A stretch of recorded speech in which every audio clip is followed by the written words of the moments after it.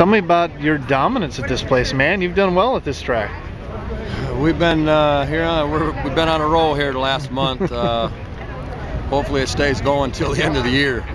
Car's been, guys are just working hard and everything's going together here, and that's what you need to do when you're going for a championship. Everything's got to click for you, and it's clicking right now. Tell me about this race. I mean, Cooney on the pole, he knows his place like nobody, of course, racing your weekly. Gus is there. You get up there pretty quickly, and man, you kind of cruised away with this. I was kind of worried about Gus.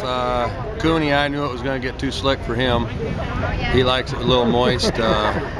Gus usually runs pretty good. I don't even know what Gus got. Did he get second?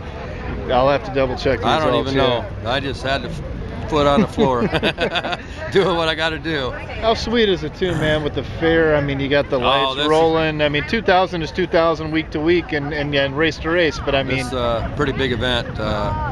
Here in Knoxville, we're probably, and then Burlington coming up. There are 3 big events that you like to win, and hopefully we can keep her going. Gotcha.